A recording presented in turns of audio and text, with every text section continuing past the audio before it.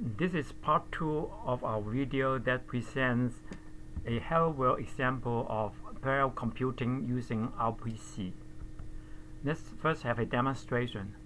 We have 3 server machines at IP addresses 133, 182, 148, 91, and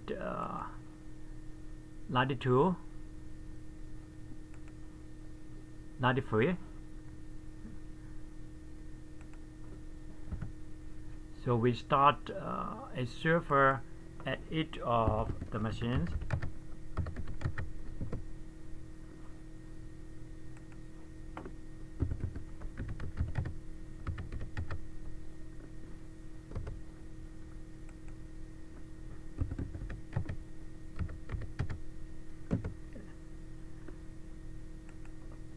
So we have started 3 servers. And we started the client by this command.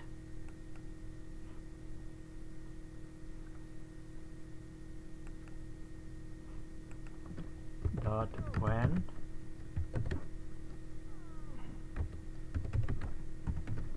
.139.182.148.91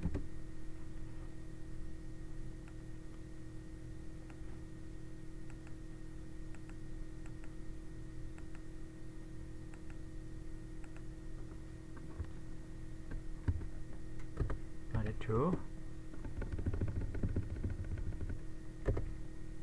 93, oh.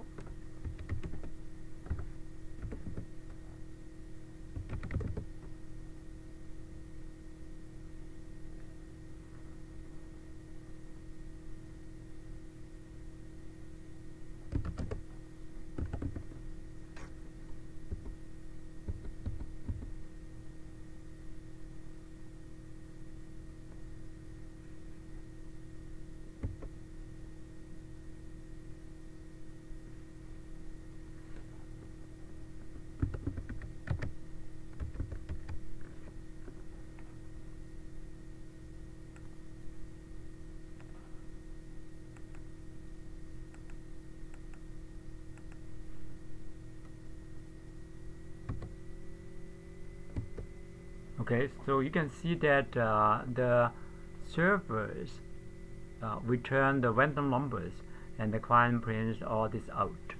Okay. Now let's see how this was done. See, the servers also print out the 10 random numbers by themselves, okay, and they return them to the client.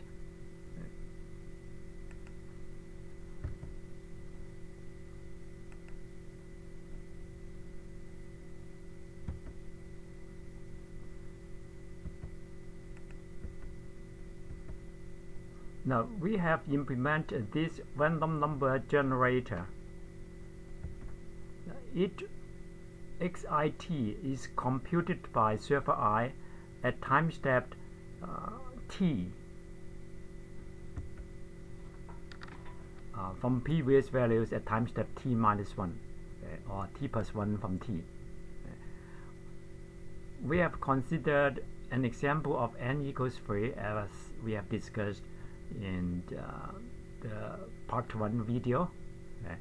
The xi value at the next time step t plus 1 is calculated from the current value xi and the adjacent neighbors values x minus 1 and i plus 1 at time step t.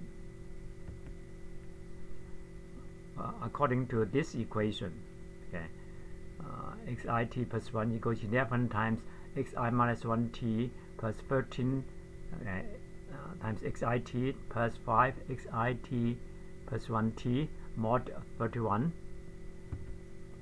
So in our implementation, a client makes a remote procedure call sending adjacent values to the server, okay, at time step t, okay, to server, and each server calculates the value at time step t plus 1 and sends it back, okay, as shown in this diagram.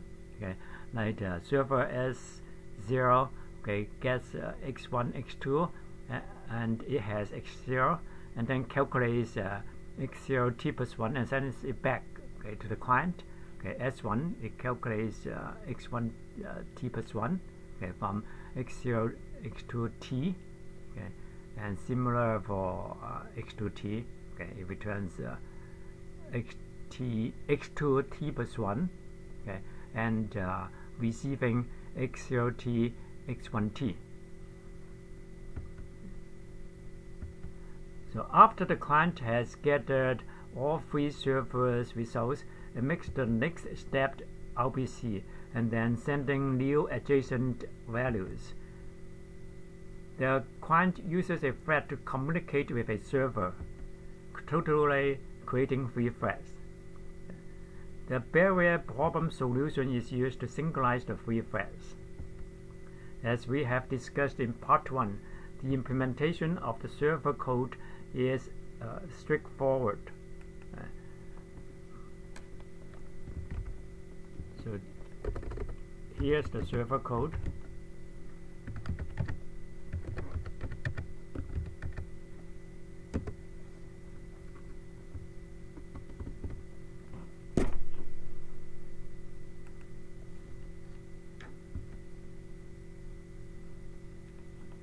So this the server code is the straightforward implementation of the equation. Okay.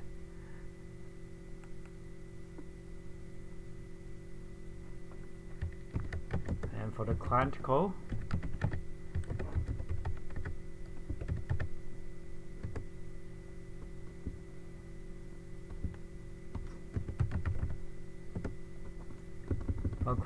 we pass in the host names of the servers. So we have 3 servers here: server host 1, host 2, host 3, and we save them in the array hosts. So we have ID numbers 0, 1, 2. So that means host 0 is our first host, host 2 is the second one, host 2 is the third one. Okay. And we're creating 3 threads, okay, n equals 3 here, using SDL create thread and passing in the ID, this I, so 0, 1, 2, as an ID number in each time the thread is created. So thread 0 is associated with host 0, thread 1 is associated with host 1, 2 is associated with host 2. Okay. And in a program, barrier Q is a condition variable used in the code barrier for synchronization. Okay. Mutex is a lock used in the barrier routine. So at time step 0, xi0 is initialized, okay, using the random number generator ran.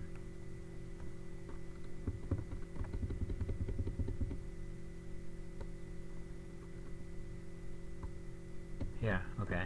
So at the very beginning, xi equals ran mod 31, and so each thread, okay, will contact a server.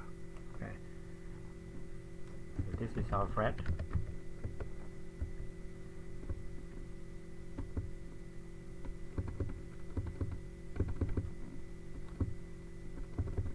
So this is the code for the thread, and at the end, the random numbers from each server are printed. Okay. So here's the thread routine. The data passed in is the ID number 0 or 1 or 2 of the server I-1.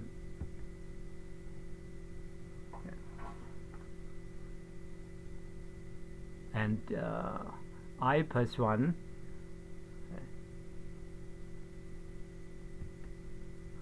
is I-1, I+1 will give us x, I-1 and I+1. Okay, that's x left, x right, as you can see in this code. Okay, so x left equals x I-1. So I-1 is calculated by ID -1, okay, mod n basically, and I+1 is ID +1 mod n. Okay, and so we have the x right and x left, okay.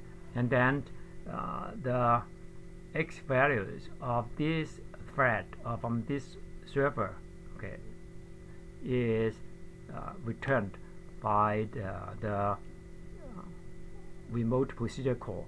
So we pass in the host name, okay, associated with the ID 0, 1 or 2, and also we pass in the x left, x right, basically x -1, x I-1, x I+1, okay, and we print out its values and save that in this array RNS, okay. And barrier is for synchronization. So the thread is blocked here until other two threads have finished, have returned the value. Okay, so this is the barrier code. Okay. It is a solution to a barrier problem. Okay, that's typical. And here's the code for the random procedure rand PO1.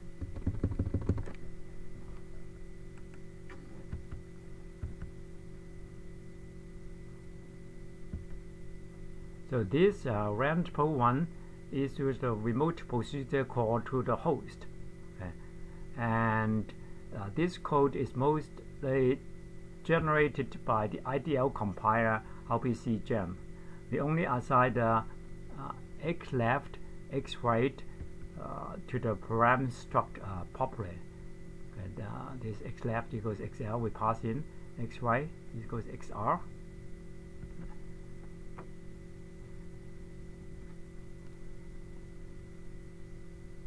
And the get next RAM1, okay, this is the actual call to the remote server, and the remote server will return the result, okay.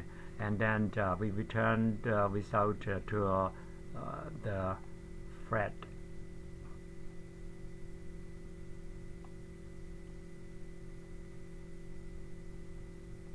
Okay, to the thread here, okay, and save it in this array. Okay. So that's what you have seen, the 10 random numbers. In your Makefile, you have to add this to the library, because we have to link with the ISDL library and the Ipthread, and also MySLTI RPC. I can show this to you. Remote O, so the remote the object files, and now -f make, so it works again.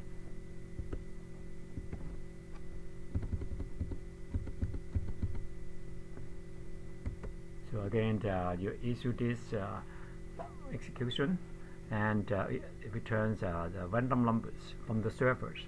Okay. So this is a very simple example of the parallel computation using RPC. Okay. So you can try this yourself. Okay. Thank you. Bye bye.